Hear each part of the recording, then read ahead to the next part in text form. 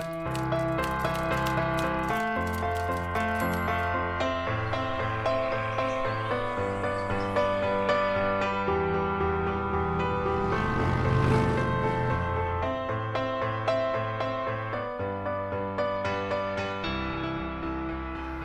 this is Dr. Jeff Zeig in Phoenix, Arizona, in my office at the offices of the Milton Erickson Foundation with another 5-minute tip for therapists. And thank you so much for joining me. The first 5-minute tip of 2018 was attunement. I want to continue Attunement 2 because this is a broad topic. As I said, it's a topic that I'm currently preparing for a book. Attunement is the basis of empathy. It's the physiological basis, the psychological basis, the social basis of empathy. We are designed to respond implicitly. For example, we are at a theater, somebody coughs and there's a cacophony of coughs. Somebody claps and other people clap. Two people who are walking down the street, perhaps not even knowing each other, will attune their steps. People who are sitting next to each other at a sporting event might attune their posture. We are designed to respond and not necessarily realize that response. We are social creatures.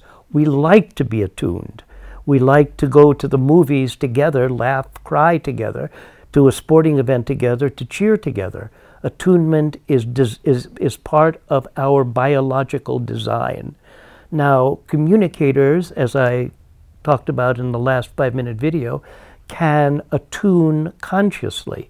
What can we attune to? In the last video, I was attuning to Rachel's posture, to her nonverbal behavior, to her eye blink, to her breathing rate, to her posture, to her gestures. But we can also attune to people verbally. Like we could attune to the speed of speech of someone. We could attune to the metaphors that someone uses. We could attune to the tone of voice. And what we're doing is acting as tuning forks, as if the one person is going verbally or non-verbally, and what we're doing in responding is we're going verbally or non-verbally.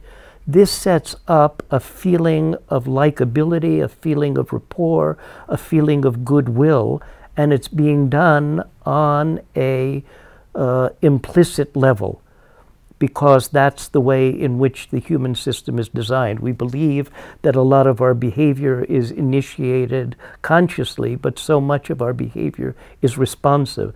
The field of social psychology demonstrates how people respond without necessarily realizing the response or without necessarily realizing the cue that led to the response. For example, we know from research that if the context changes, behavior can change. If you paint a restaurant in the United States with red colors, people spend more money. We know that in an experiment in social psychology, if there's a faint odor of lemon, which is often associated with cleaning products, people tend to clean up their space more than they would do that if the faint smell of lemon was not there. Now, it's not that people recognize these things. It's just this is part of our social design. So attunement is a way to begin a relationship. If you're a parent talking to a child, if you're a teacher talking to a student, if you're a businessman talking with a colleague, one of the ways that you can start is to resonate with the person that you're talking to. As a therapist, when I'm working with an individual, when I'm talking to an individual within the context of a couple session or a family session, I work avidly to attune myself to some aspect, especially at the beginning of the relationship. Now, after having practiced this so many times in my working memory, I don't even have to think about it anymore. This is part of my procedural memory. This is who I am with people. I immediately attune.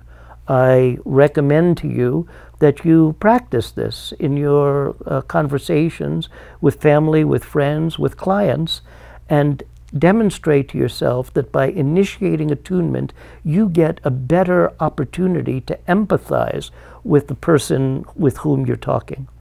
So thank you very much. This is Jeff Zeig with another 5-minute tip for therapists.